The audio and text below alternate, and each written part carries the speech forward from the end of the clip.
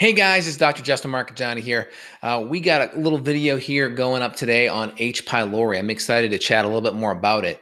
So we do a lot of H. pylori testing at the clinic, and we test for H. pylori, typically the stool antigen and or the PCR DNA in the stool. And we'll also look at these virulence factors, right? VAC-A, OIP-A, ICE-A, BAB-A, and these are virulence factors, which are essentially these genetic cytotoxic proteins that are produced by the H. pylori. And these proteins can create inflammation.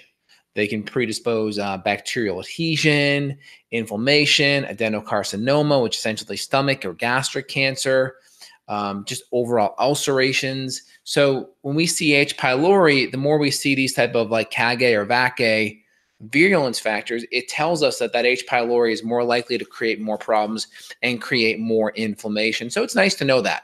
Now, when we test for H. pylori, whether it's in a genetic test or a stool antigen test, we don't necessarily have to have these virulence factors present for us to know that there's a problem. I've seen a lot of patients without virulence factors and have still had problems. And as we've resolved the H. pylori and we fixed the digestion, they started to feel better. One of the big issues with H. pylori is it produces LPS or lipopolysaccharide, which is inflammatory and can create gut permeability, can open up those tight junctions, can allow food and bacteria into the bloodstream, and can allow more immune stress and inflammation.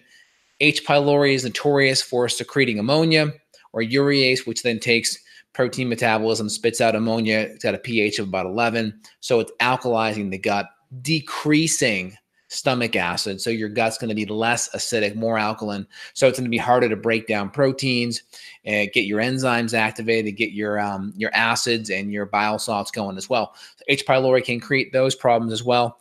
And we know that they can stress out the immune system. Is a strong association with H. pylori and autoimmune thyroid issues. We know that they've done studies in Italy, for instance, where two groups had H. pylori, one got an antibiotic for it, killed it, one got a placebo, and they tested these people's antibodies because both groups had Hashimoto's, and the group that had the antibiotic treatment that knocked out the H. pylori saw a significant reduction in their antibodies. So we know there's an association between Hashimoto's and Hashimoto thyroiditis and H. pylori. So it is a big immune stressor.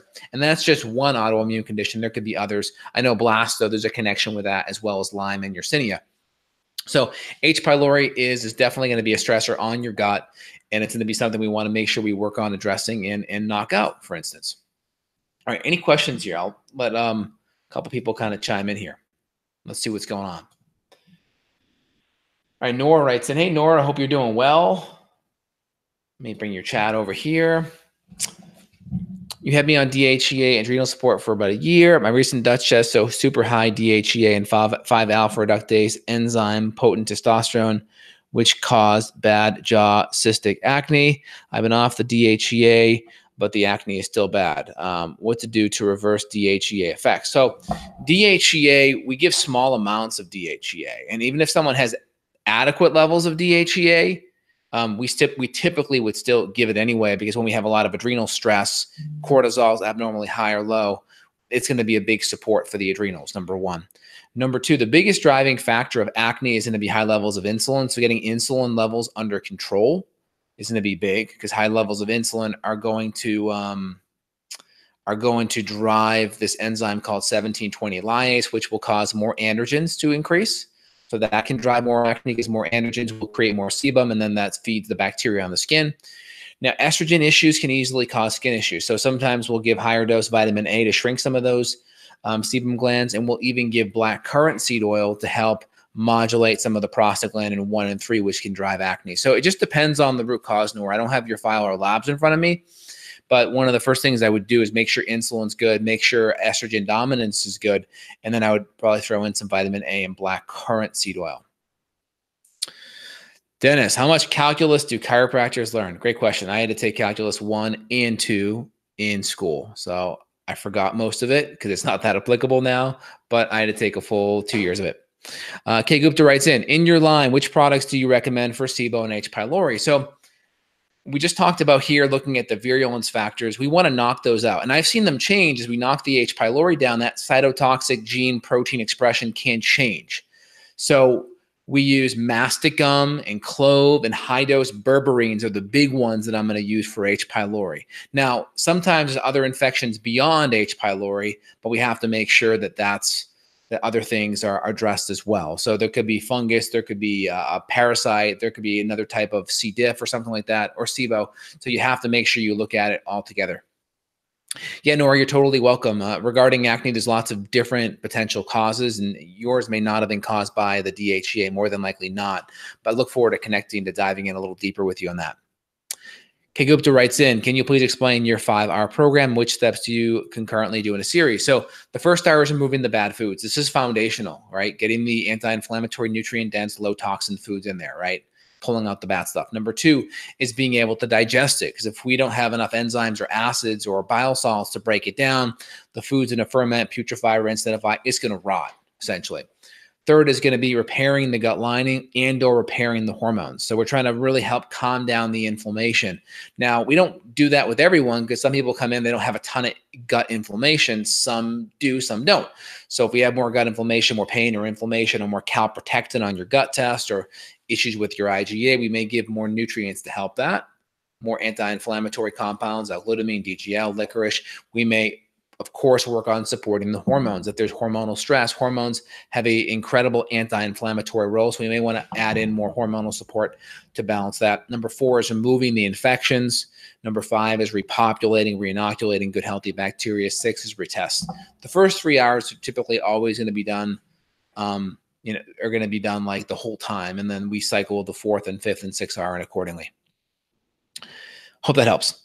K to Space writes in, greetings, Dr. J. Are there any mechanisms that can cause a numbness and burning and stinging sensation on the skin that sits just below the spine and right behind the scapula? Does it follow? That doesn't follow an injury.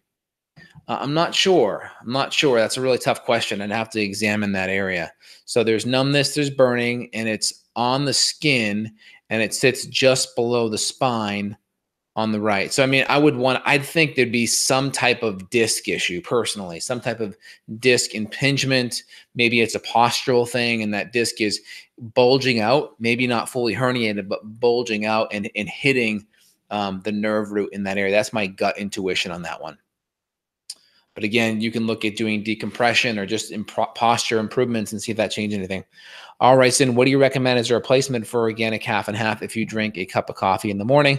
I've tried almond and coconut cream, but it messes with the coffee taste. Yeah, so what I do is collagen and MCT oil. It gives that nice kind of creamy kind of vibe. You can easily just do butter and MCT in your coffee. But butter, MCT, and collagen is what I do, and it's phenomenal.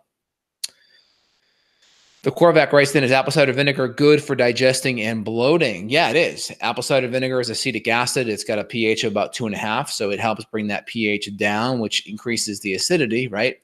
Acidity is low pH, which helps with digestion and gets the enzymes going. Elizabeth writes in, is multiple sclerosis reversible? Yes. Go read Terry Walls' book, The Walls Protocol, or Minding Your Mitochondria. She was wheelchair ridden with MS and now is totally able to walk and is functional. So yes, MS can be reversed. Mo writes in, hello from Kuwait. My goal is to travel to some countries of the world, and the nature and the tourist attractions have joined the channel. Thank you. You're welcome. Thanks, Mo. Appreciate it. K. Gupta writes in, what's your take on eating lemon peel for detoxification and other benefits? I mean, you're going to get citric acid in lemon peel, which, I mean, there's some generalized effects there, but it's not going to help detoxify you. It's not like a B vitamin. It's not like a sulfur amino acid where it's an upregulate glutathione, but there's probably some benefits on the citric acid side, probably more with digestion, I'm going to guess. And then there's D-limonene in there, which helps with digestion. So probably the detoxification benefits are coming from better digestion, not from supporting detoxification directly. That's my best guess on that. What coffee brand do you suggest? Well, there's all kinds of good coffee brands out there. I mean, you have Bulletproof. Right now, I am doing Kicking Horse coffee, and I do the Kicking Horse Smart Ass coffee. That's the one I do. It's a medium blend. I like it. I do that every morning, and I do that with MCT oil, butter, and collagen. And I do a little bit of vanilla extract too. Do you believe rosacea is gut related? Yes, it is. Just type in rosacea and autoimmune. There's an autoimmune connection. I had lots of rosacea when I was younger, and I was able to fix it with getting my gut clean and getting my diet clean too. Dennis writes in, what would cause frequent urination? My A1C is at 5.5. A1C at 5.5 is fine. The first thing I do is I go to, are you drinking too much water? Is there issues with your insulin and you too much carbs? All those are possible. So I'd want to look a little bit deeper at those things to see if there's a connection at all. Oh, you're welcome, Susan. I appreciate it. My opinion on LDN, it's hit or miss. I've seen a lot of patients that have done it, and it's not really provided a great benefit. And I've seen a few that are like, hey, it really helped me. Most, no benefit. A couple, it made them worse. Small amount, it helped. So it's my clinical opinion. It's hit or miss. If you have some severe autoimmune stuff, give it a try, but I don't put a ton of stock into it. All right, any last questions, guys? Let me know. So today we kind of opened the talk on H. pylori. That was the topic of the day. I think, and we talked about some of the virulence factors, which are these kind of genetic cytotoxic proteins being produced. VAC-A and CAG-A are the big ones, and that can increase chances of ulcerations and gut inflammation. Those are the big kind of topic of the day. So feel free, smash that like button, hit the subscribe, put your comments below. We're trying to get some of the tech. I was doing a lot of different tests during the day. I need to get new software to go live because YouTube is changing over their Hangouts on the air. It's gone. They're getting rid of the software that allows me to chat with you all now. So I have to use third-party software that integrates. And because I do a lot of live podcasts with other doctors, it's hard to have a software that does that, right? Because that software doesn't allow that. So I'm just having to do a lot more research. So if you see me doing little test stuff, I'm trying to get this dialed in so I can come back to you guys and still have these conversations, which I love to do. K to space. Yep, I heard you there. I'm going to think about disc stuff. That's going to be the big thing is disc stuff. It could even be potential gallbladder if disc isn't an issue, but I would look at disc and gallbladder as a viscerosomatic reflux because that does connect to the shoulder, right? Supraspinatus, infraspinatus, subscap, teres minor. That's your rotator cuff. So it's right in that rotator cuff scapula area. All right, guys, anything else, let me know. If not, I will try to get some other videos put up this week and try to connect with you all as soon as I get the software stuff done. Comments below, hit the bell, and I appreciate it, guys. All right, you have a phenomenal night. We'll talk soon. Take care. Bye now.